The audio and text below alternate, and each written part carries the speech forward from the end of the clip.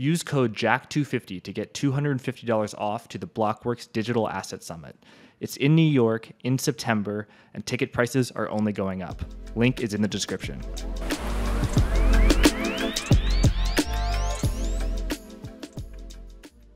I am joined by Sal Mercogliano, maritime historian and professor of history at Campbell University. Sal, great to have you on Forward Guidance. It's great to be here with you. Saul, I'm so glad you're here because you are an expert in shipping, and that shipping really has been at the forefront of macroeconomics, inflation, the global economy. If you turn on the TV, you'll hear a lot about supply chain this, supply chain that. But what actually is the supply chain? A huge amount of it is shipping, and the price of ships, the price of carrying things from point A to point B, has just skyrocketed higher. Now it's in decline. Now that economic growth is slowing worldwide. First of all, do you agree? Do you agree with my claim, the assertion that shipping has really driven inflation over the past 2 years? Oh, I think it's been a primary driver. It's not the sole driver by any means, of course, but it has definitely contributed to it. And if you go post-COVID, the outbreak of COVID in March of 2020, and then all of a sudden this huge demand spike in goods, the growth of e-commerce takes off. And what we're seeing right now was freight rates increase dramatically, in some cases almost tenfold. And now what we're seeing is really a plateauing of the freight rates, but still at a pretty high level. And it wasn't even just a shift from services to consumer goods. It was the type of consumer goods changed. And the problem you had was nobody knew when COVID was going to end. And so you had goods coming across for an economy that was factored in. You got to remember, the minute you push that button on your phone for Amazon, that good has been moving for 180 to 120 days already. So, you had the pre-COVID economy goods coming in, but then everything shifts. And now people are ordering new things. They're ordering the office furniture. They're offering, stuff for the home. The different type of toilet paper than the commercial toilet paper. You need the residential. But nobody knew when that was going to end. And so what you had was really a series of issues that took place. Number one, on ships, there was a lot of excess capacity on shipping out there, on ocean shipping. And so the ocean ships could accommodate that. These container liners had been built to these ever larger numbers. You saw a vast economy of scale being implemented. And so the ships could take a pre-COVID load of goods plus a COVID load of goods on board at the same time. And the issue you had then is when that stuff arrived into U.S. ports, the ports were finite. They were set for a specific level of goods coming in. And what you literally saw was a tsunami wave of cargo hit the U.S. supply chain to a point where you saw the issues come to bear. Not enough truck drivers, not enough warehouse capacity, not enough rail capacity. We could accommodate about 1% or 2% growth here and there with spikes, but this was across the board. And not only that, it was more than several percent. And, you can build a ship in 2 years. You can't really rebuild an infrastructure for a port in a community in anything less than 10. And so what we saw was all of a sudden this wave of goods come over, and then you got bidding wars going in to get their goods here. Well, I still need my goods coming in. Can I do the New York nightclub thing and pay the front guy a couple extra dollars to jump the front of the line? And that's where you saw the spot rates start taking off, because the ocean carriers sat there and said, you want to move your stuff to the front of the line? We can do it for you. You just got to pay an extra $5,000, whatever it happened to be. And then you had new entrants into the field, and the ports were like, hey, we're wide open, come on in. And they basically double booked. And so they couldn't accommodate everybody. And so there's a lot of issues that all went into that. Right. And so the consumer demand, almost everything that the consumers demand, you and I could demand, that comes in containers.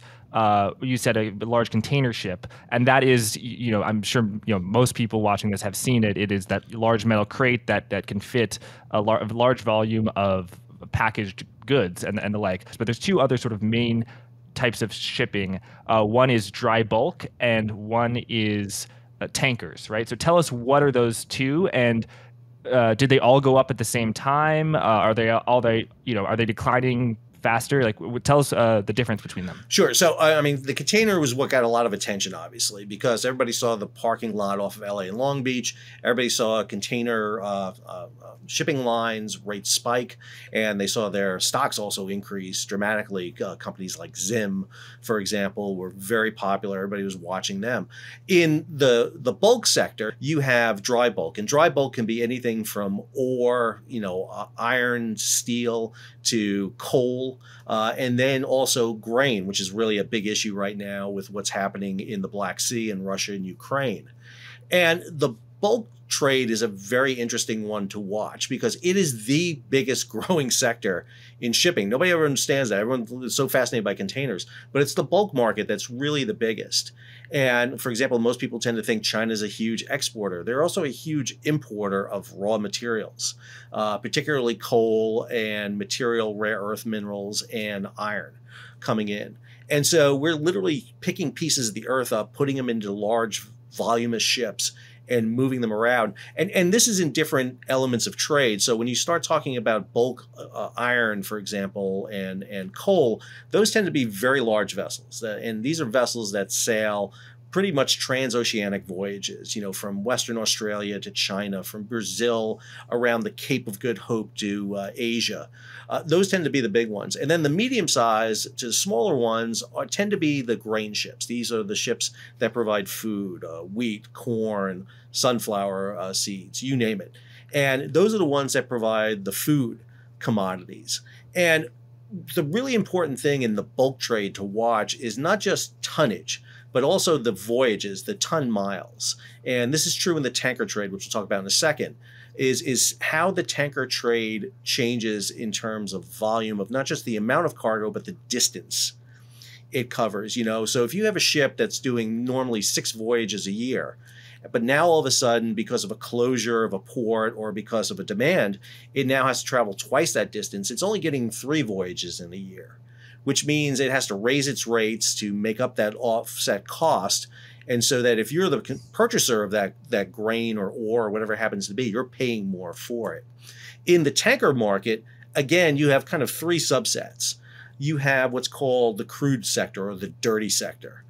Crude oil is exactly that. This is oil that needs to be taken from where it's basically taken out of the ground, either ashore or at sea, and then brought to refineries to be done. And crude oil, once you put it in a tanker, is a dirty tanker. You can't really put clean products in it. Clean tankers or product tankers are gas, diesel, any sort of refined gasoline. They tend to be smaller, but this is where we saw, for example, the issue with diesel shortages in the Northeast. One of the things I'd be very careful of telling people is if you remember when diesel and gasoline was short in the Northeast, it really wasn't.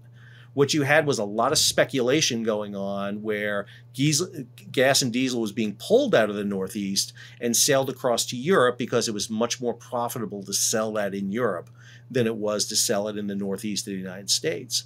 And then the last element you have in here is the liquefied natural gas. Liquefied natural gas and also liquefied petroleum gas is the other one. These are special carriers that refrigerate basically a gas down to a liquid. And you can move it across the earth in these mobile carriers. The tanker market has been turned on its end because of what happened in Russia and Ukraine. All of a sudden, you don't have gas and oil coming out of Russia. You don't have liquefied natural gas coming out of Russia. And so you have to make up for that. So, for example, early in 2022, the U.S. became the largest exporter of LNG in the world. We surpassed Australia and Qatar. But then you had the Freeport explosion down at the LNG facility that knocked the U.S. off that precipice, but we're slated to get back up again when that facility resumes back to full production later in the year. And so the tanker market, those rates are still very high, but we are seeing some falling in dry bulk and container shipping, but they're not falling as much as some had anticipated. Right. I think the biggest one you see falls in is containers, because containers were at Mount Everest. I mean, they were at the highest we've ever seen. Even if you go back to pre-2008, because that was the big level. I mean, pre-2008 recession, containers were at this huge super level.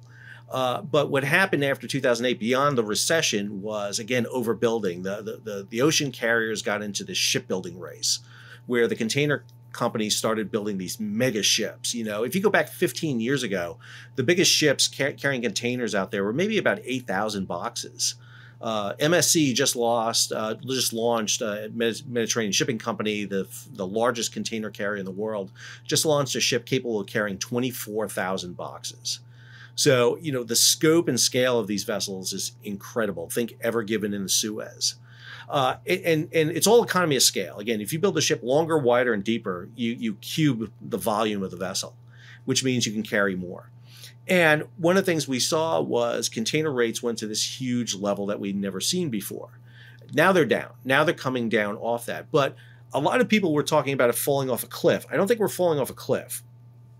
I think we've kind of plateaued. You know, we're still high, you know, coming off the backside of Mount Everest, you know, it's still dangerous. You got to be careful. You know, you're only halfway down the tallest mountain in the world, so you can still die. And what we see here too is the container companies are a lot different than they were a few years ago. One of the things that's happened beyond the new build ships is since 2016, these container companies, especially the top 9, are in these 3 large alliances. What some people would call a cartel. The president called it that in a State of the Union speech. But they get into these sharing agreements. And these 3 big alliances basically divvy up among themselves about 1/3 of the route among each of them. So if you're going from Asia to the West Coast of the United States or East Coast or to Europe, you basically see these large ocean carriers, these 9 big companies that control 85% of all the containers afloat. They are basically controlling that movement. And what we're seeing happen now as rates begin to fall and as cargo volumes begin to fall, it's still high. We're still at, you know, everyone's comparing everything to last year. And last year is the abnormal year. It was just a crazy year. But if you look at where we were pre-COVID, for example, we're way above where we were. And one of the things the ocean carriers are going to start doing is controlling the voyage of vessels. They're going to start cutting voyages because they want to keep those freight rates high. You got to remember, in 2021, the ocean carriers, those top 9 companies, made as much profits in a single year as they did in the entire decade of the 2010s. It's just record profits. And ocean carriers want to get back to that. And they're going to do what they can to kind of manipulate the system as much as they can by controlling the supply of ships and containers to keep freight rates not at the tremendous level they were, but at a much higher than they were. You got to remember, pre-COVID, you were talking about moving containers for $1,500 to $2,000. At the height of COVID, you're talking about $25,000. Right now, we're talking about anywhere between $6,000 and $10,000, depending on the route. Sal, if you had to sum up, how would you assess the current health of the shipping market? Well, I think ocean shipping is pretty strong right now. I still think, you know, everyone is talking about, well, it's, you know, we're coming off that peak. We're still pretty high up. I mean, it's still at a pretty commanding level that we're at. I think the ocean carriers are much smarter than they have been in the past. You know, always got to get worried about the greed, because once that kicks in, you know, will they start going against each other? Will they start, you know, trying to run each other out? I think that's always lingering on it. But I think the taste of profitability they saw, and like you said, you know, you look at those graphs of, you know, what the top 9 container companies were making in 2010, and then you throw 2021, 2022 on there, and you're talking about $50, $60 billion worth of profits, more profitable than Facebook, Amazon, Netflix, and Google. You know, it's crazy amount of money. The variable here, too, I will also argue, is the amount of people who are getting into these stocks, again, who don't understand the stocks, who will sell and buy based on the, you know, what the wall, you know, what the Dow Jones does, what the S&P does, which is really completely independent of what's going on with shipping. Because what shipping is doing in many ways is in the forefront. It's already have accounted for it. So that when you look at commodities being hauled on dry bulk vessels or fuel, you already know what's happening. You know, smart person sits there with Russia, Ukraine, and sits there and says, dry bulk market's going up, tankers are going to go up. They may not go up immediately, but they're going to go up just because of the disruption this is going to cause. And then the other issue, I think, that really with the market is when to get out. You know, because again, unless you're watching it very closely, it's hard to tell when to get out because things are going to go bad. Again, I just watched the market take this huge tumble, and everyone's like, sell, sell, sell. It's like, nope, don't sell a thing. It's going to tumble down. It's going to look terrible, but it's going to spring back up because this is just a correction that's taking place in the overall market, not in the industry itself. So I think ocean shipping is in a pretty good position. And if you look at the stocks of the shipping, the carriers, shipbuilders, they had an absolute abysmal year from 2010 to to 2020, right before 2020. Why was that the case? Was shipbuilding and shipping a very bad industry, unprofitable industry over the past 10 years? And if so, why? And does that compare, historically, has shipbuilding been a profitable business, unprofitable business, or is it one of those businesses where you really got to count every penny because it's just not inherently a cash flow machine like let's say Apple Apple. Right. Shipping historically has been a long term. It's a long term investment. You're in it for the long term. You're not going to see quick runs. But one of the things that's very unique about shipping, and we usually saw it in the tanker market, this is where you saw it more than anything else, was in the tanker market, where if you were in at the right time, at the right moment, you make all your money. You make all your money at one moment if you're investing in stocks. If you're shipping companies, you would make money in one quarter sometimes because all of a sudden the rates would happen, or you were in an advantageous position to be in where all of a sudden you're in good. So, for the tankers in 2020, when all of a sudden everybody stopped driving, all of a sudden there was all this gas and diesel being made that wasn't being consumed. And so if you had a tanker, you made a fortune just having your tanker sit there loading fuel and not going anywhere. It was great. It was just literally you're renting out your tanker as a storage facility. And so one of the things we've seen historically in shipping is if you watch the market close enough and you can read kind of the tea leaves a bit, you can invest at the right time, make a lot of money, and dump back out and get out. The rest of the time, you got to be in it kind of for the long haul. And one of the things we saw with containers in the 2010s was just, I would argue that the companies that were involved at the time were doing a lot of things to run their competition out. So they were very predatory against each other. So they were building these big new ships. Again, they thought economy of scale. I'm going to get my freight rates, my costs down because we're operating in low freight environments. So the way I make money is by hauling a lot of containers cheaply. Well, when demand goes down and everybody's doing that, you run into problems with that. And then your other option is to slow the ships down because you're not burning as much fuel. And so what you saw was a lot of cutthroat elements there. You saw a lot of container liners go down. Again, go back 15 years ago, the top 10 companies carried 50% of the containers. Today, the top 10 companies carry 85% of the containers. And so what you saw were companies like Hanjin Marine, which was a Korean company in 2017, go under because basically a group of container companies ganged up on it and basically ran it out of business. These alliances now are coming under a lot of scrutiny. In the United States, the passage of the Ocean Shipping Reform Act, and even in the EU, the consortium that allows this to happen is being analyzed. So right now, there's a lot of money to be made in containers. Everybody's seeing that. They're seeing the profitability of them. They're seeing cash dividends from companies like Zim and Matson. Matson had a great second quarter, just fantastic. They're making money great. The question is what happens with it? And you got to be very careful because they're not interchangeable, a lot of these container companies.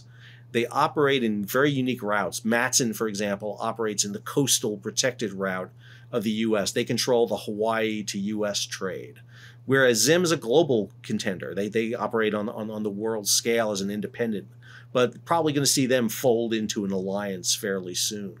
And so, fold into alliance means they're bought out? Not bought out, but they start operating with other companies. And so they start working in a sharing agreement with them so that they won't compete against those companies and they'll make sure they get a share of the route to them. Yeah, just to give an example for the audience Sure. of how profitable these companies are. Yes, they had a very bad decade over the past decade, but I think Zim, the company you mentioned, a charter company out of Israel, they paid a dividend in the first quarter of 2022, and that dividend was more than the stock IPO'd at in 2021. It was I mean, if you're going to IPO a container liner, Zim had the time. They definitely were on the right moment at the right time to do that. And again, shipping companies were one of those stocks it's very interesting to follow because again, there was only a few people following them, and they tended to be very niche. Not a lot of people looked at it. And what you saw was all of a sudden everyone saw, well, this is great. I'm going to make money in shipping. It's the way to go. But you got to be very careful, because when it takes that downturn, it takes the downturn fast. So for example, in container shipping right now, everybody was forecasting, okay, we're going to see freight rates plummet off and therefore stocks are going to plummet. That's not happened yet. In what we saw was the second quarter coming in for all these companies is record profits still coming in. Now, you need to be aware that this is going to happen. The downturn is on the horizon. It's going to be the end of 2022 into 2023 where we're going to see those things happen. That's the natural moment when freight comes down. We didn't see it this year because we're still operating in a COVID. I know everyone forgets, but we're still in a COVID environment.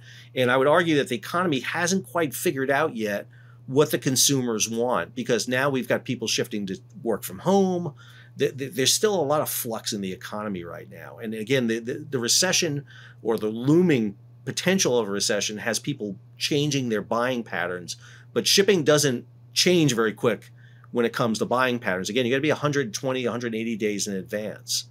And we still see record volumes coming in. And one of the other things we're seeing is the shipping companies are being very adaptive.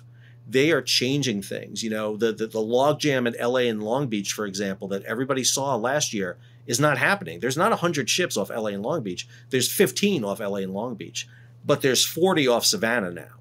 Because what ocean shippers have realized in working with freight forwarders and the people who move cargo is we can't put everything through LA and Long Beach. Instead, we're going to use these new vessels and haul our cargo from Asia to Europe, and then smaller vessels across the Atlantic.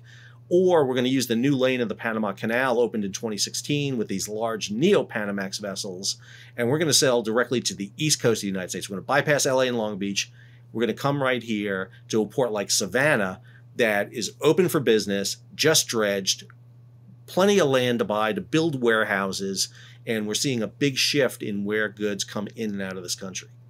On the demand side, COVID changed everything. But on the supply side, what are the bottlenecks? Is there not enough ships, or is there not enough ports?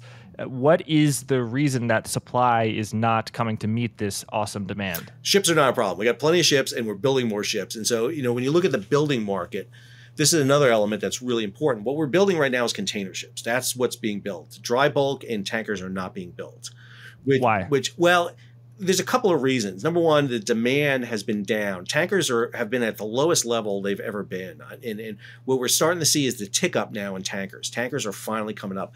Everyone's been predicting a rise in tankers for years. And it's one of those markets that are just pendulate. But one of the things we're starting to see now, and again, Russia, Ukraine has been a big influence of this, is that now all of a sudden the movement of oil, of refined products, of LNG is in up demand. And therefore, we're starting to see that. So when you look at companies like Scorpio and Ardmore and Euronav and DHT and OSG, Overseas Shipping, which is I think one of the big companies out there that's ready for a boom. There was an attempted takeover of it last year that kind of failed because it came in too low. But here's a company that operates in that protected trade of the United States, but also has an international component to it. I think you're about to see that happen. But again, we're building containers because of the demand. Demand is up on that. But the other thing you have is a big regulatory issue. We're in 2022. There's new regulations coming in about ship fuel and emissions. And the big goal is to reduce emissions in ships by 50% by 2050. That's put out there by the UN's International Maritime Organization. Lifetime of a ship is about 20 to 25 years. So you got to think, if you're buying a ship today, that ship has got to be compliant with reductions in emissions over, because it's phased. It's not all of a sudden 2050 you're down 50%. So you got to put an engine plant or the ability to update a vessel at time. And so a lot of ocean carriers are putting off building anything right now because of that, because they don't know what the new fuel source is going to be. It's going to be liquefied natural gas. It's going to be ammonia. It's going to be hybrid. Nobody knows. And the reason containers are being built right now is because there's a market for it and there's a demand for it, and therefore they're going to build them. So is it just that the clean vessels, they're not able to be built yet? That the vessels that the shipping companies know that they need, they don't know exactly what they are, and no one's capable of building them yet, or is it just something else? Yeah, it's no one's sure what the new technology is going to be. It's going to be what's the next technology. If you want to, for example, build a liquefied natural gas ship that runs purely on liquefied natural gas, well, you need a huge amount of it on a ship. Where you see those ships right now are really in what's called the feeder service. They operate short runs, smaller vessels. So, for example, Hawaii to West Coast, or West Coast to Alaska, or very small. Transoceanic is a big problem because that's a lot. What you see with LNG ships right now is smaller tanks on bigger ships. They just burn it when they come within the coastal waters of a country.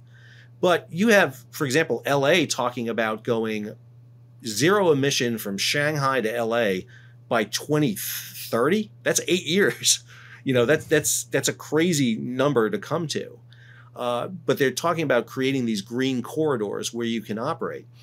And so a lot of companies are waiting for what's going to be the next thing. Plus, you got to have availability of that fuel. You have to have bunkering capacity. It's not like you just pull up to a pump and you flow hydrogen or liquefied natural gas. You've got to have all that facilities in place, and you got to have the supply for it coming in. So there's a lot of logistics involved in this. And so ship companies are slowly introducing new technology into vessels, but no one wants to jump in and be saddled with a ship that may be obsolete in 5 to 10 years because the new technology appears and we can't change it. It sounds like there's a little bit of a disconnect between the price of tankers and the future supply of tankers, based on what you just said, and the current spot rates for carrying them. If you figure if a house is worth X, ideally it would generate like 5% in rent, and those two things ideally should be correlated. If the carrier rates have gone up so much for tankers, why are the ships themselves still relatively cheap? Right. Well, I think where you see that is in the bulk market, actually. So, when you saw the market take the tumble it did last month and everything tumbled down. And if you look at stock, a lot of the shipping stocks tumbled down, the dry bulk tumbled down, which made no sense. Let me be clear. It made no sense for it to tumble because they were in a good position. They were, again, with the shutdown of grain coming out of Ukraine, the sanctions against Russia, we saw dry bulk really tick up in huge numbers. I mean, they were moving food. There was a huge demand for them. And I think a lot of people are getting involved in shipping, who are new to it. And again, it's following the market in some ways. But what you saw, which just recently, is the correction. I mean, all of a sudden it's back up again. And we're seeing that with dry bulk. All of a sudden it takes this huge kick back up all of a sudden. And tankers are very much that same way. Again, people think tankers are in some cases generic, and they're not. They're very particular. So if you look at a Euronav or a TK, for example, that's crude. That's moving crude oil around, much different than refined products. So if you start looking at refined products, then you're looking at DHT, you're looking at OSG, and you see that market, how they react a lot differently. And again, you see where the demand kicks up. Again, the issue with Russia and Ukraine has been the overarching issue, along with the change in demand of fuel. As COVID is worn off and now people are traveling again, we're seeing that uptick in the amount. And again, it's been hard to explain why tankers have been so low for so long. Because again, they should be kicking back up, and they just have not done it for a long time. And I think a lot of people get afraid of it because they invest in it, and then they don't see that all of a sudden that huge massive windfall that people talk about. But again, when it happens quick. If you were in tankers in early 2020, you made a tremendous amount of money very quickly because all of a sudden it happened. Usually it's very much locational. Hurricane comes rolling into the Gulf of Mexico. If you happen to have tankers in the right area, you make a lot of money all of a sudden. This is a global phenomenon. And that's the thing. When we have global issues, that's what really pushes the tanker market a lot. And we're seeing that. And I think, for example, LNG is the one to watch a lot right now because it's a cleaner burning fuel. There's huge demand. Remember, our biggest exporters of LNG has been China, Japan, and South Korea. But now Europe is demanding huge amounts of LNG. And so the question is, where do you do? Can we meet that demand going in? The Freeport explosion slowed that down. Qatar is in a really good position because they don't just produce it. They also have the ships to carry it. so they can control a lot of the market in some ways. And it's the technology side on ship propulsion is, I would argue, the one thing that's holding everyone back, or else we'd see a huge shipbuilding spree right now. I think that's the issue that's got everybody really nervous. The cost, I think, of natural gas in Europe is something like 5 times higher than the cost of natural gas in the US. The problem is you have to liquefy that natural gas and then put it on a transoceanic ship. What is the capacity like that for in that in the US? And then I know, what are the sort of companies that do that? I know there's Flex LNG, FLNG is the ticker, and then also a huge company, Cheniere LNG. Most of their operations are producing liquefied natural gas, but they also ship it, right? Right, and those are two of the big ones I would argue to watch. And again, the U.S. has seen, since 2016. Remember, LNG was not an issue at all in the United States. It's pre-fracking, this was not anything. We export almost no LNG at all. And when you look at EIA's reports on this, and you just see this growth, I mean, it's phenomenal amount of growth in this coming in. It has been a huge demand. LNG tankers, however, are the most expensive ships to build because of the technology involved. You have to get the temperature down, negative 200 Celsius. So, I mean, it's a lot of technology involved in it. And plus, you need the transfer facilities to be able to offload it. It's not like pulling up to a dock and offloading this. You need the facilities. That's been the big issue in Europe right now, is because they were getting so much liquefied natural gas by pipeline, they didn't have the facilities ashore to do it. And so one of the things you're seeing is these vessels, basically these intermediaries between the LNG tankers and shoreside facilities coming in where they're pumping to. And so Europe is developing it, and Europe is fast tracking this. This is going to be a fast track for Europe, for them to be able to do it. They can't wean themselves off Russia as fast as they want. I know we hear about sanctions against Russia all the time, but they can't wean themselves off as fast as they like to say. I mean, you're not talking about until Christmas 2022, some of these sanctions even kicking in. And so the demand in Europe is spiking. At the same time, you still have that massive demand in Japan, South Korea, and China for it. China is the biggest one right now. And again, they're getting it from Australia, they're getting it from Qatar. And so this market has been really good. And understand, the Russian fleet was a big carrier of it too, because they were making liquefied natural gas up in the Arctic. And so they had been a big carrier of it. Now they've divested a lot of their fleet. They're trying to play a bit of a shell game right now in getting those ships under different companies and different flags so they can operate. But yeah, I think Flex LNG is one of the big ones to watch, in my opinion. I think you definitely see them.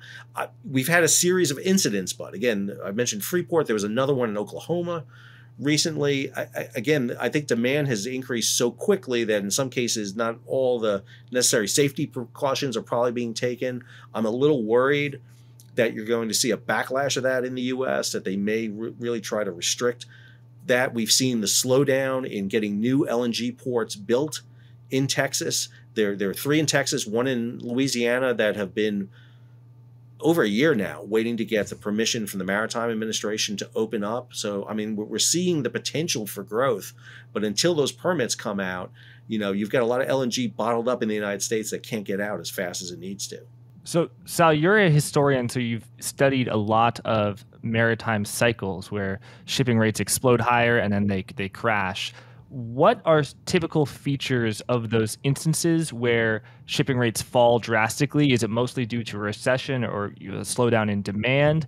And also, what can you apply based on what you learned? Like, what do you see in this cycle? Do you think that we are in a sort of more of a mid-cycle slowdown, or do you think shipping rates could truly crash as they have before?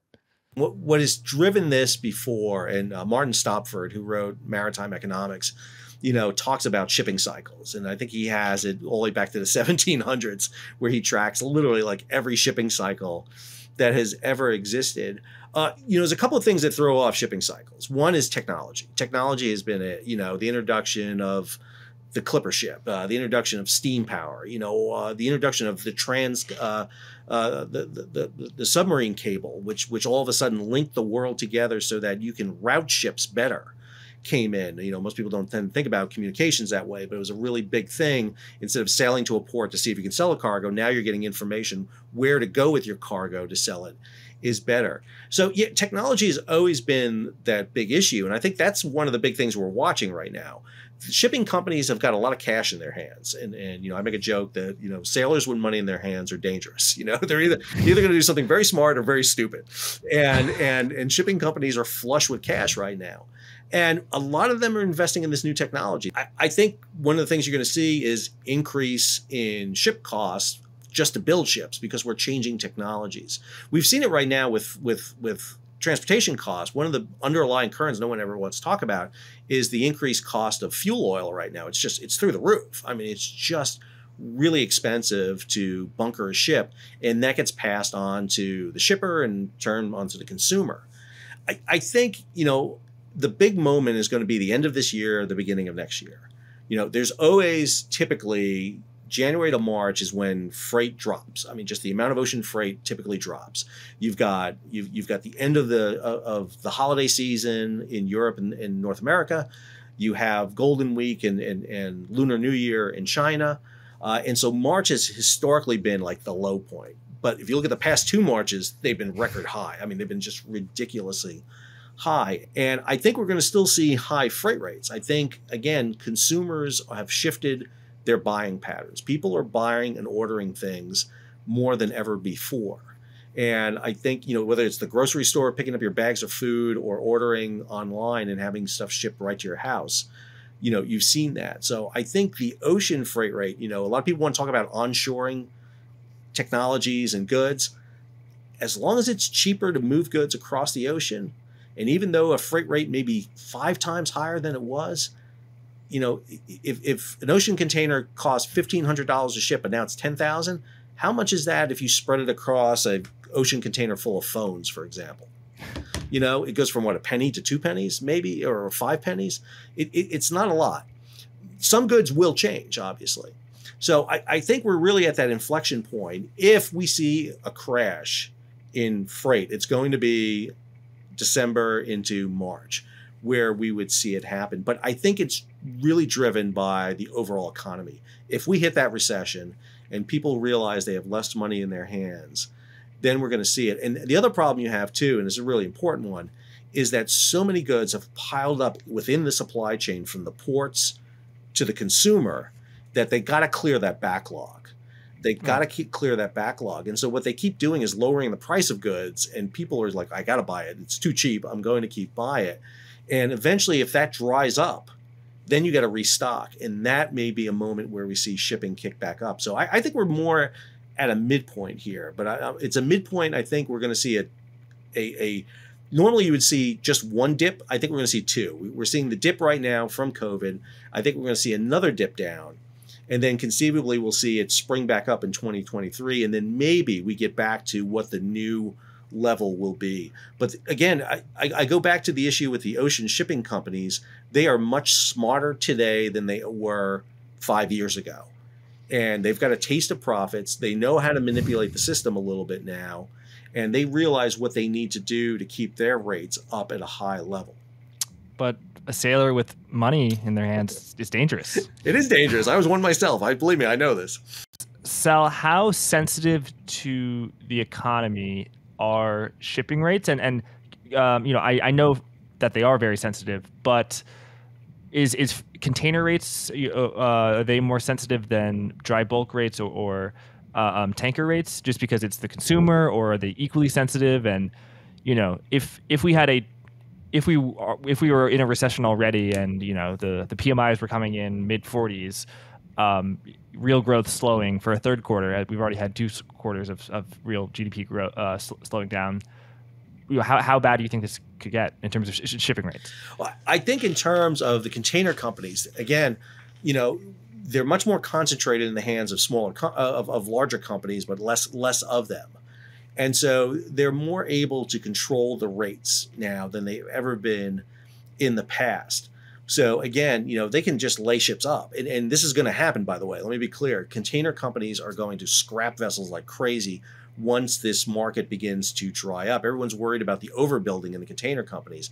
My argument is, well, listen, they're running ships that shouldn't be running anymore. They're at the end of their lifespan. They would be very uneconomical ships to run any other time but right now, because the freight rates are so high. So what you're going to see is a mass exodus of ships heading to the beaches in Pakistan, India, Turkey, and Bangladesh to be recycled.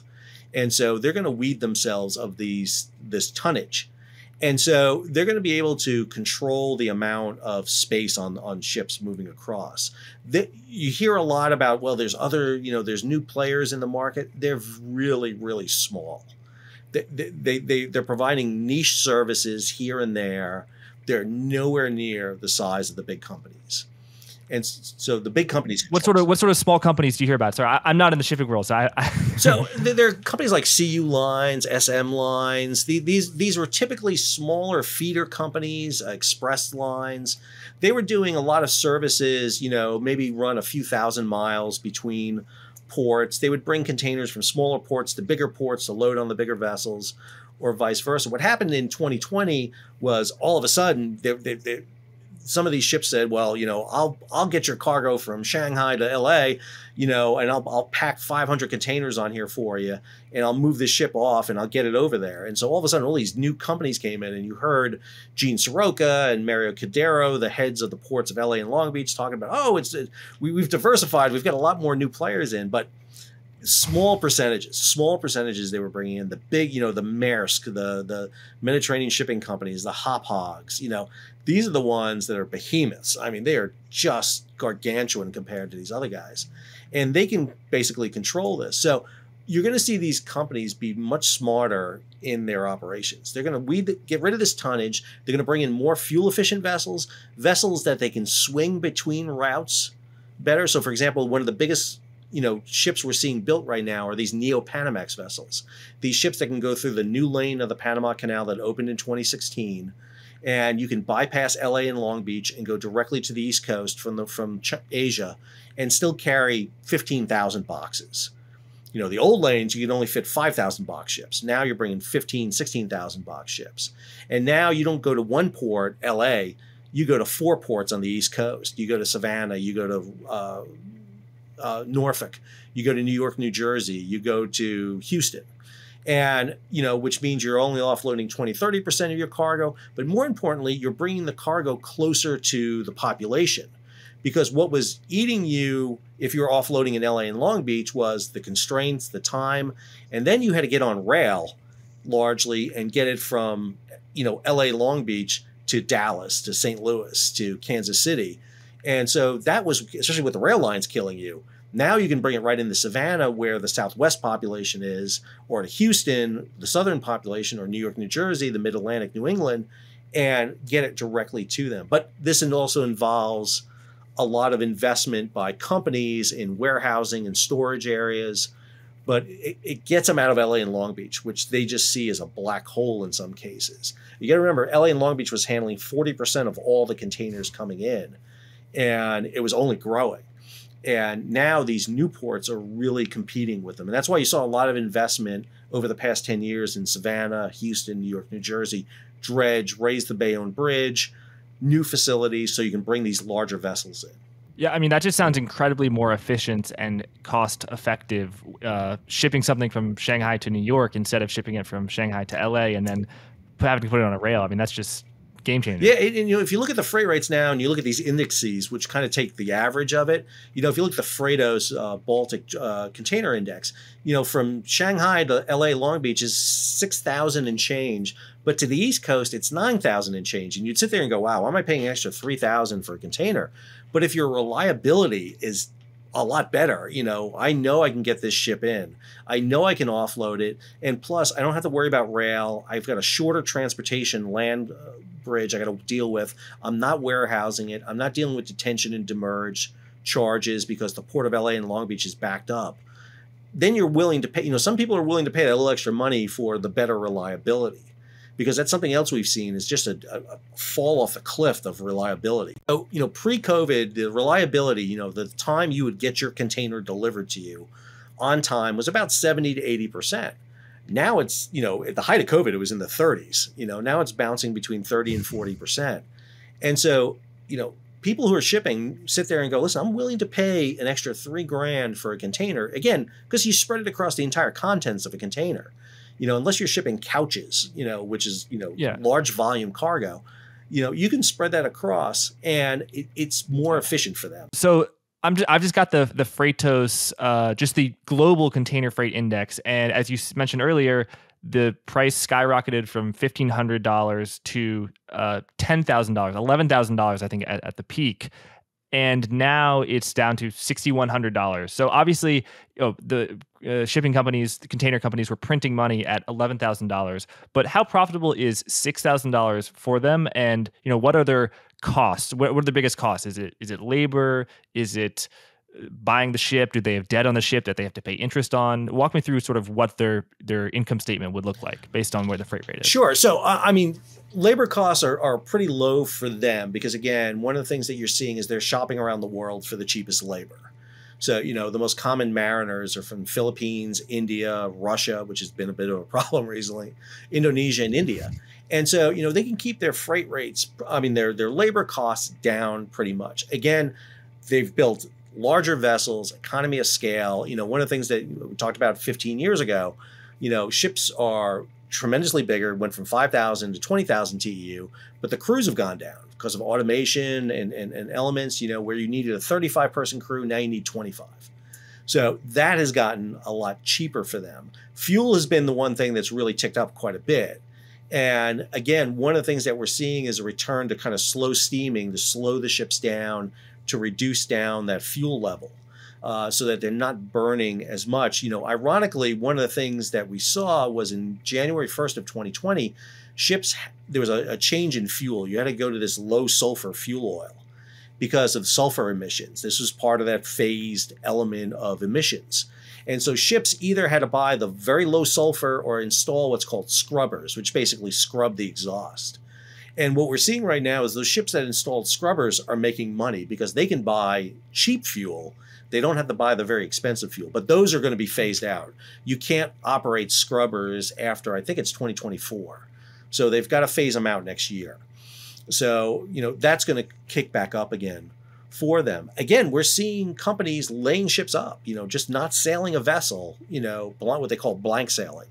And what we see is a lot of these ocean carriers right now are deferring the building of their vessels, and instead they're leasing a lot of vessels from these non-owner operators, companies like Seaspan, Atlas, Costamare, which are really good investments right now. If you look at what happened with Atlas and Seaspan, this takeover bid, it's a really interesting one. Yes, so a lot of carrier companies are leasing ships. They don't own the ships. They're leasing ships. And Zim does that too, right? Oh, Zim was probably the classic case of that. When you look at Zim a year ago, they only owned one ship. They operate 100, but they were basically just leasing the rest of them because, again, they were not sure what the market was going to do. So they went to leasing firms and these NOOs, as they're called, would build these ships. They'd get these great deals because they would build 20, 30 ships at a time. And they're basically the U-Haul of the sea, basically, they just rent them out to do it. But you look at, again, Atlas or Seaspan, which is a subset of Atlas, is a great example of that.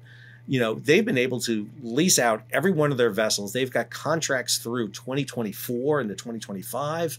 And basically, they have paid off nearly all their vessels so that whatever they're taking in right now is going to upkeep, maintenance, and basically profitability.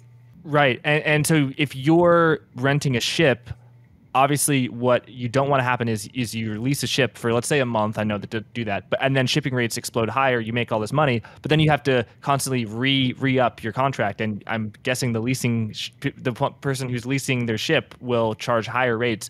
But Zim and a lot of these companies, they've leased them out for years, right? So those are profitable. So who's in a better position?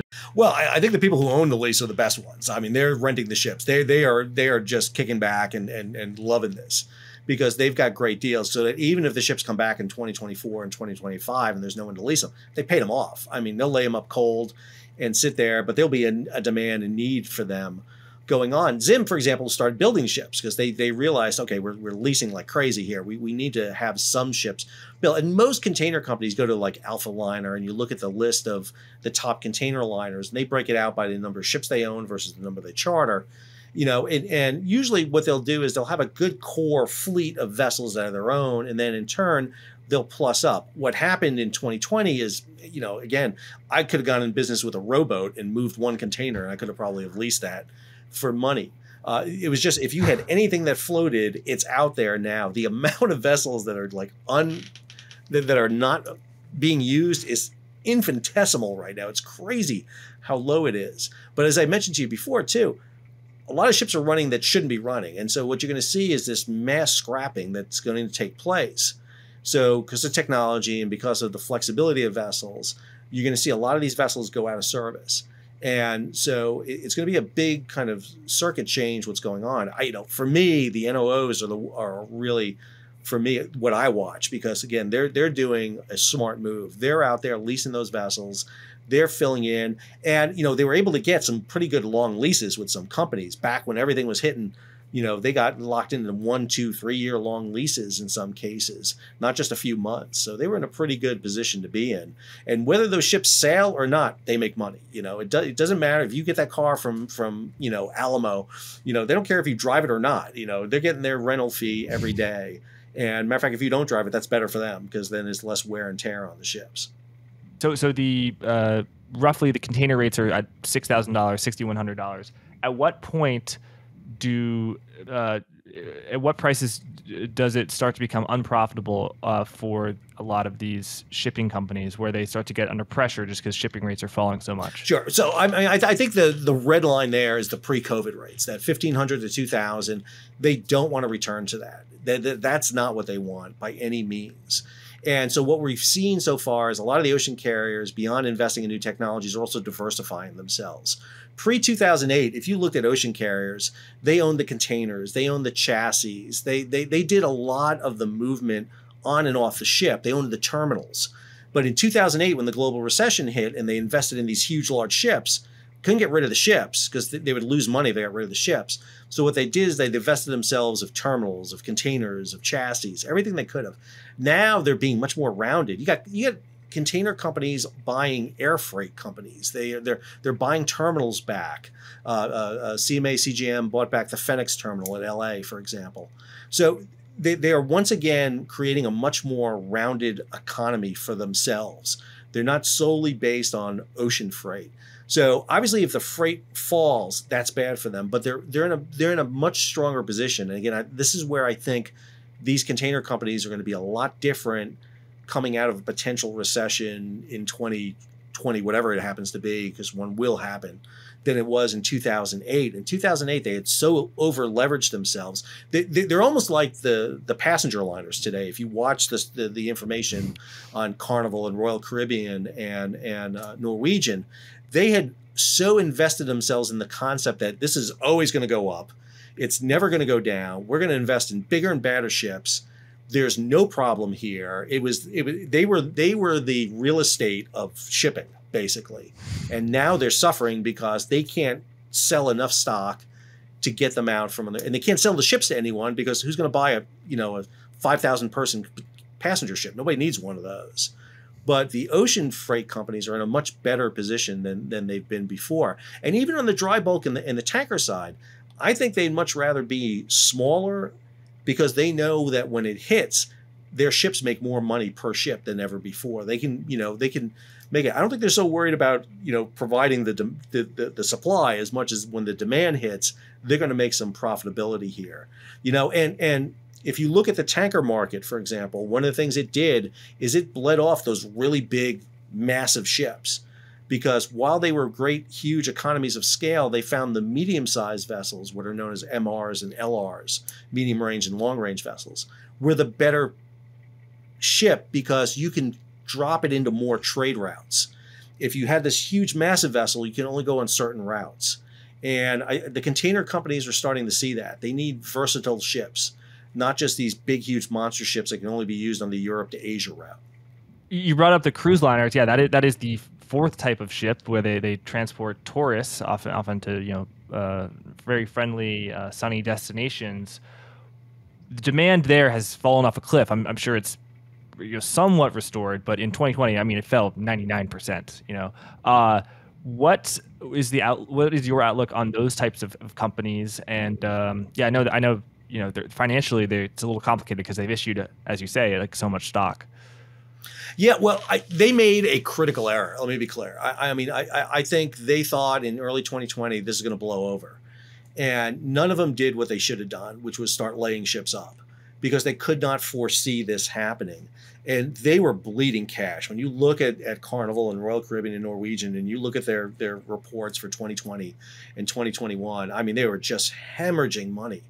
And what gets with no revenue, there's no revenue, but there was literally nothing done to prevent the loss. I mean, they didn't lay the ships up. They had full crews sitting there. I mean, at one point there was like a parking lot off Bermuda and Bahamas that was fully staffed container cruise ships with nobody on board. And again, they laud themselves all the time, but I think their management has to take a hit for this, because they have not done the phased, coming back into service. They keep thinking they're going to put 5,000 people back on Oasis of the Sea, and it's not going to happen. And they've done very little to manage that. I don't know. So you're kind of dressed like you want to go on an Oasis of the Sea. I will always go on a cruise ship. Let me be clear. I love cruise ships, and I will go on them in a minute. But I think they need some management. Now, what's really interesting about the cruise lines is Carnival isn't just Carnival. It has subsidiary lines. Royal Caribbean, Norwegian has that. And what you're going to see them do is bleed off some of these lines. If it's bankruptcy, whatever it is, what we saw them do last year was start scrapping vessels. I mean, they just took old ships out of service and sold them. But the problem with scrapping them was they weren't even getting money on the steel that they should have been getting. Just the pure tonnage of the vessel was not paying them enough money. They just had to get them off their books. And so they were running ships aground. It was a great image in Turkey of about 8 of them lined up, Carnival and Royal Caribbean, side by side. And the other problem they had is their order book was full. And so they couldn't back out of orders. They tried to slow them down. But now... buying new ships. New ships. And so they were just... Again, if you read the, CLIA, which is their a group that represents all of them, you read their reports, and man, it was like, this is never going to stop being sunshine. And you read the delivery reports, and ships were just bigger and bigger and more expensive, and the more frills, and just nobody saw it. And so, does Carnival, Royal Caribbean, and Norwegian go away? No, I mean, they're not going to go away. But what you're going to see is a fundamental restructuring of them. Again, they're incorporated offshore, so they're not even a U.S. company. So, they're in Panama, Bahamas, and Liberia. They're going to bleed off ships. They're going to take substantial losses, but I do think there's an opportunity there, investment. When those stocks hit the lower, again, look out the 5-10 years. And if you look at their past growth, I would have told you in 2013 that when Costa Concordia went ashore off Sicily and 32 people died, this was going to have an impact on cruising, because this was pure human negligence. And the fact that more people didn't die was just due to happenstance. You saw a dip in the cruise industry for about 6 months, and then nobody remembers it anymore. And I think COVID's going to be that way. Once you get past the COVID elements and cruise lines start doing some smart things, which are starting to do shorter cruises, 2-3 day cruises, so that you don't ping COVID cases, get them on and off the boat before anything happens. No, I'm serious. I think it's a smart move they're doing. What they're finding is these long voyages is what's killing them. They've got to go into ports that are much more safer for them to go into. Once they start doing that, and again, it's going to go to top management and how it goes. Carnival's the biggest one. They've got the most cushion because they are the biggest operator out there. They're more likely to get it. I think Royal Caribbean is in a good position. Norwegian is the one to worry about, because they've just got a smaller market than everybody else, and they don't have as much cushion. And yeah, Norwegian, like the other companies in the other cruise liners, is very indebted. Yeah.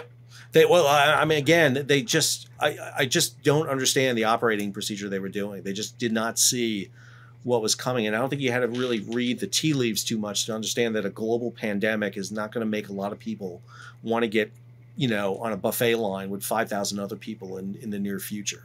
Sal, is it true that one of those cruise liners used to be a company that owned the Titanic? White Star, which became Cunard. So, and that's actually a subset under Carnival right now. So the White Star and Cunard combined together, they run like the Queen Elizabeth, the Queen Mary, Queen Victoria. So and they've been hitting very hard too, because they tend to do these really long voyages, around the world, these multiple ones.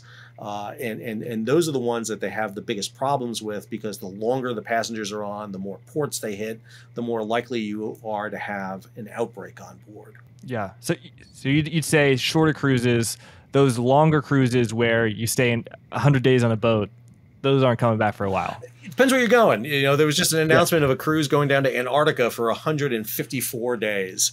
So, again, if you can afford that, that's great. But it does have to make some stops. And so there's that danger. And I think as we get better with COVID, we'll see that come back. I think what is happening right now with the cruise lines is they had put off this for so long and have tried to restart so many times. It's cost them so much money that now their debt is just, they can't hide it anymore. Too big to fail has been their mantra for a long time. But they just have tried to restart so many times, and they just can't seem to get it to kick right now. And I think it's because of the management. I'm just really fundamentally amazed that their management, which pats each other on the back all the time, failed them miserably. Yeah. Sal, I've got a question. Are there futures on other freight futures on freight rates in the same way that there are futures on oil? They've been trying to do that with containers. So the future market for containers has been trying to get started. I have not seen it really develop. It's not something I've seen really mature yet. It'd be interesting to watch, but man, I got to tell you, it's pure. There's a lot of luck in that. It's just because, how do you call it? Where do you see it? Because again, the thing about ocean shipping is you can shift it so much, so you can always move it around, and being in the right place at the right time sometimes is pure happenstance. And, nobody really saw what COVID was going to be unless you were really attuned to what was happening. And as I mentioned to you before, the tanker market is probably one of the best for that, where you're sitting there with a load of diesel on a ship, and all of a sudden you see an opportunity to move it, in the futures that way. The container one is an interesting one. And like I said, they've been talking about it. I know like Craig Fuller over at FreightWaves has talked about that, seeing about that's if something you can do. It's one of the reasons he started his outfit there, was to try to read freight, kind of become like the Bloomberg of ocean freight. But I haven't seen it really take off yet. The other positive about ocean shipping, I will tell you, is a lot more data out there, a lot more information out there, so that you can follow this a lot better. I think, everything from news sources to good reporting out there. There's bad reporting out there too. Be careful, because there's a lot of people who don't understand this at all, and they make cases and I can't tell you the number of people I heard talking about freight rates are falling off a cliff and this is the end, and it's like, okay, it's not the sky's not falling here. You need to understand that. But if you watch it and understand it, and again, I'm really encouraged by what I've seen. The question is, how do they take this money? But the X variable I keep saying out there is this technology issue, is what happens with this that's going to drive up the cost for shipbuilding and ship operation in the future. Sal, obviously, not investment advice from you or from me, but what company or type of ship do you think is best poised to weather the next few years? And then also, where do you think the greatest risk are? What company or sector do you think is going to be the worst performing sector? I watch a company like OSG, for example, in the tanker market right now. I think they're undervalued immensely. I think there's a lot of opportunity here. There's also a government issue going on right now where the U.S. really wants to get more U.S. flagged tankers in. So they're in a really good position right now, including a program that provides a subsidy to them. I think they're in a good position to really go up, and plus they're just ridiculously low. I gotta say, their stock value has been undervalued. All tankers' stock value has been, in my opinion, undervalued for quite a long time. I think a lot of the product tankers are in a good position. DHT, International Seaways. I think they're in good positions too to do it. I'm very unsure about the crude oil market. I think that's an issue. I think flex LNG is going to do nothing but increase. Especially with the phase out of coal in a lot of you just saw Hawaii, for example, get its last shipment of coal. So there's got to be a replacement for that. LNG seems to be the appeal for a lot of people because it's a cleaner burning fuel, good intermediary fuel for right now. I think the container market's an interesting one to watch. I know it's coming down but it's going to stabilize back out again. And it'll be interesting to see what some of these container companies do. Container companies are weird because a lot of them are privately held. So, you can't even invest in some of them. But when new companies come in, I think Zim has changed that model, is what happens when you have an IPO like Zim come out there. Because I talked to a lot of people when Zim was doing their IPO, and they were sitting there going, oh, this is never going to work. It's never going to work. It's like, no, this is a good idea for them to do this. And I think I got overhyped for a long time. There was a lot of people on the Zim bandwagon, and in like February, March. Man, it was just like, and then people got off, they got back on. It's just, I think there was a lot on that. But I think on the dry bulk side too, I mean, we're seeing a lot. Eagle, which is a one I like to watch a lot. I think they're a great, solid company. I think they have a great leadership. Corporate management, I think, is fantastic. I think they're well placed for where they're going to be. These medium-sized bulk companies are really interesting to watch right now because, again, something as simple as, hey, we're shifting over to electric hybrid power. Well, you're going to need a buttload of copper, and copper can only be hauled by these guys. So don't think for a minute, I have a lot of people telling me, well, coal's going out, so bulks are going out. It's like, no, it's like the amount of ore you need to move is increasing. And what we're seeing is a lot of that futures playing out there. It's like, well, let me get it from Brazil now. Well, I'm going to get it from South Africa now. I'm going to get it from West Australia now, or I'm going to get it out of Canada now. And so you're seeing a lot of that movement take place. And there's a big return back to bulk shipping. And again, it's the biggest growing sector in shipping right now. It has been historically over years. We don't see them being built right now, but you're going to see them really change here in the future once we get through this container wave. So, those are kind of the companies I look at right now as really interesting to watch. And again, look at them long term. If you want to make some quick money, man, you just got to be following it really closely. Yeah. And so what about company or type that you're the least constructive on, that you think will have encounter the most challenges? Well, I think, again, crude oil carriers are really one of the big challenges right now just because of that. Russia has thrown such a monkey wrench in things. There was a great story by Greg Miller over at Freightways the other day where he talks about, well, they were shipping out, to Europe like 700 million barrels a day, to Europe, and now they're shipping 800 million barrels to India, for example. And so that's great until the pipeline comes in, and then that goes away. And so crude has been just one of those tough areas to really gauge. I think containers are going to come down. I mean, I expect to see that. I think they're the most volatile in the future here. There's going to be a fall. The question is, does it come in the spring of 2023, or do we see it later in that year? And that's going to be geared on the recession. That's going to be geared on the world. If you follow world, ocean trade, it correlates exactly to the containers. So I think one of the strongest ones are, outfits like Costamare, Atlas, Seaspan, which are leasing the vessels. They're in good, solid positions. They're returning dividends. They're just really, really good right off the bat right now. Because it doesn't matter if the container market falls, they've got leases, they've got ships going out, and they've got income coming in whether the ships sail or not. Yeah, I think that for folks who they think that they're buying a LNG tanker, make sure that they should make sure they're actually buying an LNG tanker and not an oil tanker by accident.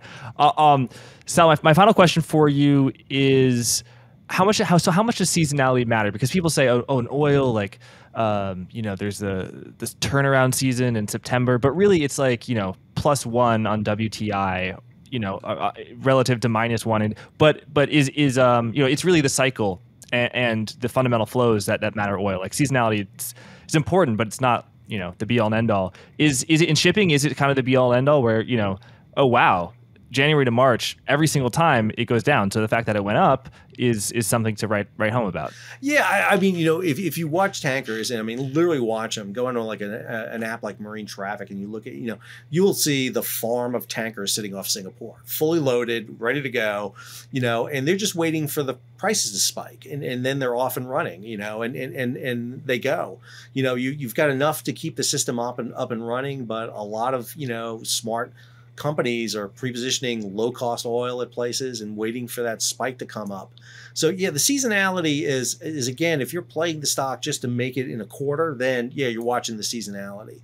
But in the long term, again, if you look at tankers historically, they've never been lower than before. I mean, they're at this massive low that they're coming out of, and I think we're starting to see them tick up. I mean, the stories are out there that this is the best tanker market in 25 years, and everybody's talking about it. I think you got to be careful about the hype about that too, because again, you got to know when to get out of it. But I think they're in a pretty good position right now to see these global disruptions, and that's the other thing to remember is we're still in COVID. And COVID created an ocean tsunami of disruptions. We haven't really seen this since the World Wars, where ocean shipping has been disrupted as much. We've seen isolated ones, hurricanes, political events, things happen. But the problem is the pool is pendulating with waves right now. And all these other events get thrown in the pool and they keep the waves going. They're subsiding, they're coming down. They're not as high as they were, but they keep coming in. And I use a phrase, the Black Swan event used to be the one-time event. Now, it's a swarm of black swans dive bombing us, and we just can't seem to get out of it. So I think the oil market has the potential, specifically gas, clean product tankers, gas and diesel, and LNG are probably the ones I'm watching the most right now, and see the most potential coming in. I just could not tell you when I think it's going to kick, because it just doesn't follow a lot of sane patterns at times. And again, a lot of people made money early in 2020 when they were in tankers, and all of a sudden it got in and they didn't get out fast enough because things bottomed out very quickly.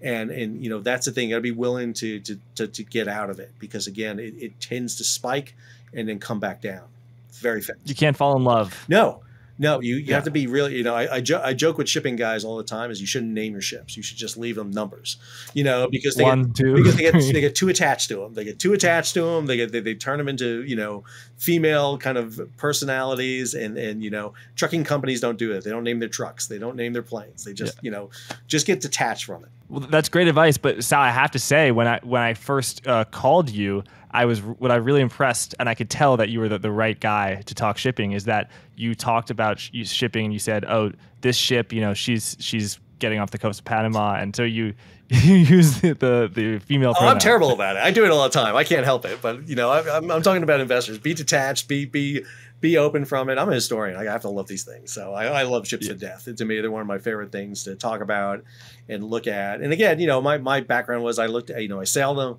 I've looked at the history of them, but now I'm looking at how they're operating today. And I think it's a fascinating industry. I think, again, it's so outside the mainstream of so many people that they don't realize the potential and opportunity in there for career-wise, for investment-wise, to look at. But again, we keep it so detached from us. You can't go into a port. You can't really see these things. And so I think that's a lot of also hesitation by people to invest in them, because I don't understand them. I don't understand how they operate. I don't understand the system. How do I find out about them? It's one of the reasons I started a YouTube channel to talk about this, is talk about how these systems operate so that people would not be so detached from them. Yeah, I was going to say, Sal, you have a fantastic YouTube channel that's called What's Going On in Shipping, and people should definitely check that out. I've learned a lot from it. And what was that like, being, because you've been a professor, what's it like teaching people online and being a sort of a content creator? It's funny because I'm so used to teaching students, and so sometimes I get professorial and I had to be careful. I kept repeating things, and people said your videos are way too long, dude. You're saying the same thing over and over again. It's like, well, yeah, I'm used to hammering it in the students' heads. So it's a change. But it's really fascinating to me because, again, I could teach 20, 30 students in a classroom who may be interested, may not be, but I could post a video and get 20,000 hits, you know, Yeah. and it's been really fun because, again, one of the things I try to do is make shipping understanding to people. And, you know, take this kind of macro view of different sectors and different areas. You know, every week I do a weekly news show, What the Ship. So I just posted one today where I talked about the container sector. I talked about the tanker sector. I talked about, you know, different elements in there and really make it understandable. And then I do features that go more in depth on them. But it's been really impressive. You know, I started the channel a little over a year ago when Ever Given went ashore in the Suez.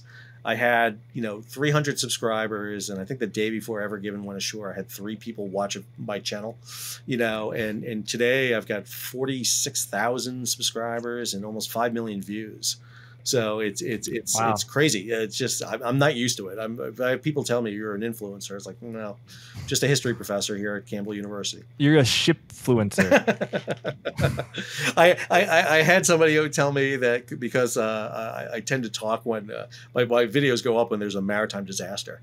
And I had one of the guys I sail with tell me, you're the face of maritime disasters. And I said, well, I don't know if I really want that title, but you know, it's important to put in the context so that when events do happen, like Ever Given in the Suez, Ever Forward off of Baltimore, or a ship accident happens, I do like to provide the context of this is what the ship is doing, what it does, and more importantly, why it's important to you. You know, why is it important to the consumer in Iowa, New Jersey, in Lithuania, in you know, Nepal, and why is it important? And so I think it's a great opportunity to unmask that. Yeah, shipping is so important, and it touches all of our lives. You know, most things that are in front of me, including the computer, the microphone that, you know, I got via Amazon, and, you know, probably did come over on a ship. Does it ever strike you as odd that, you know, there are companies whose market value is, you know, over $100 billion? It's very high, and if they disappeared, like, it's not like life would be entirely different. But, you know, probably the market cap of the entire global shipping industry is probably less than one of those single companies. And if there were no ships, I mean, it would be game over. Things would be totally different. Yeah, you know, it was huge. You know, in 2017 when Hanjin Marine, for example, went away, you know, it was consumed by the other companies, so you didn't really notice it. It was a major. I mean, it was one of the biggest companies in South Korea, massive bankruptcy. Really didn't resonate too much around the world in many ways. But today, you know, if Maersk or MSC or one of these big companies would have an issue, and all of a sudden they disappear, today it would be massive. I mean, huge ramifications because we're pushing the supply chain to its limits. And, you know, we've seen it with, you know, cyber attacks on these companies sometimes. They're susceptible to it because they have huge networks that have to be open. And so, you know, when Maersk got hit by the NotPetya virus in 2017, cost them $300 million. They were out of service for 3 weeks. But again, there are other companies that can move in here. But you know, again, these are companies that people see. They see, you know, these containers go down the road. They recognize them, but they don't know what they do. And I think that's really the key. You know, when the Colonial Pipeline goes down, you know, do we have enough tankers to move oil up and down the coast? You know, that's where OSG comes in. That's where Crowley comes in. That's where a lot of these companies come in that a lot of people don't know about. And so, again, to put some context to this, because, again, we have, you know, I always tell my students, you have the world at your fingertips. You have the greatest source of information available to you ever before in the internet and your phone. The question is, where do you tell good information from bad information from? Because there's so much out there. And, you know, that's one of the things I try to do with my YouTube channel. Oh, yeah. So sorry, I know I've been saying final question for a million times, but because you said there's good information and bad information, what is the most frequent or most heinous instance of bad information that you see about shipping? Like, what's the biggest misconception? Well, I just think it's a misconception that it's not important, you know, that you know, ocean shipping, well, you know, my stuff comes from here and everything, you know, and in truth, the oceans are essential. I had an argument the other day about somebody about what was going on off China and Taiwan. And we were talking about the fact that, well, China can be blockaded, but its data can come out. Yet 99% of all the world's data is in these undersea cables. You know, and you know, I joke with students all the time. If you call someone from North Carolina in Australia, how much of that is actually in the air? And it's like almost none. It's from your phone to your cell phone tower. The rest is in cables by string under the ocean there. And Wow. I think most people don't understand that ocean shipping is that same exact way with cargo and freight. Again, I go back to that issue, hit that Amazon button, I'm going to get next day shipping. It comes in a day. That cargo has been moving for 4 to 6 months prior to that. And that's a long logistics issue. And companies like Amazon, for example, were really innovative in overcoming obstacles. They leased ships. They brought ships into ports other than LA and Long Beach. They had ships that could offload themselves. So they didn't even have to go to a container terminal. They just had to come to a dock. And they would bring a ship in with 1,000 containers and offload them on a dock. They would have their own mini container yard there and truck them in. And they were carrying high value, low density cargo to get out of the backlog. And they're some of the greatest, overcoming logistics problems in the world. And so much of our goods move by ship. I'll give a recommendation for 2 books. One is by an author by the name of Rose George, wrote a book called 90% of Everything, which is, her view of how things move. She wrote it in the early 2010s, rode on a container ship, and really saw that. And then Bruce Jones's book, To Rule the Waves, which really talks about how dependent we are on the ocean to move goods around. And, the post-World War II environment that allows ocean freight to move. In 1950, we moved 500 million tons of cargo on the world's oceans. Last year, 2021, we probably moved 12 billion tons. And what you see is an exponential growth in the volume of amount of goods we move on the world's oceans. It's ever increasing. You have dips, usually with economic recessions, 2008, 2020. All of a sudden you saw those dips happen. But it's ever increasing. And it's just because it is so cheap to move things. We've made the cost of manufacturing overseas. I did an entire video on a friend of mine who had a container of peaches. And those peaches, she was eating them in Washington, D.C. The peaches were grown in Argentina. They were packaged in Thailand. And I sat there and I said, think about that for a moment, that it was cheaper to sail peaches from Argentina on a boat halfway around the world to Thailand, package them, sail them on another boat halfway around the world, and then road or rail them to a store in Washington, D.C., than it is to grow the peaches in the United States. And that gives you an idea of why ocean shipping is so important for us. That is wild. Sal, thank you so much for being generous with your time and insights. It's been an absolute pleasure. People can find you on Twitter at Mercogliano_S. There is something that you need to be doing right now, and that is reading the Blockworks Daily newsletter. For top market insights and the latest in crypto news, you have to subscribe to the Blockworks Daily newsletter, and you can do so by clicking on the link in the description to this video or by visiting blockworks.co/newsletter.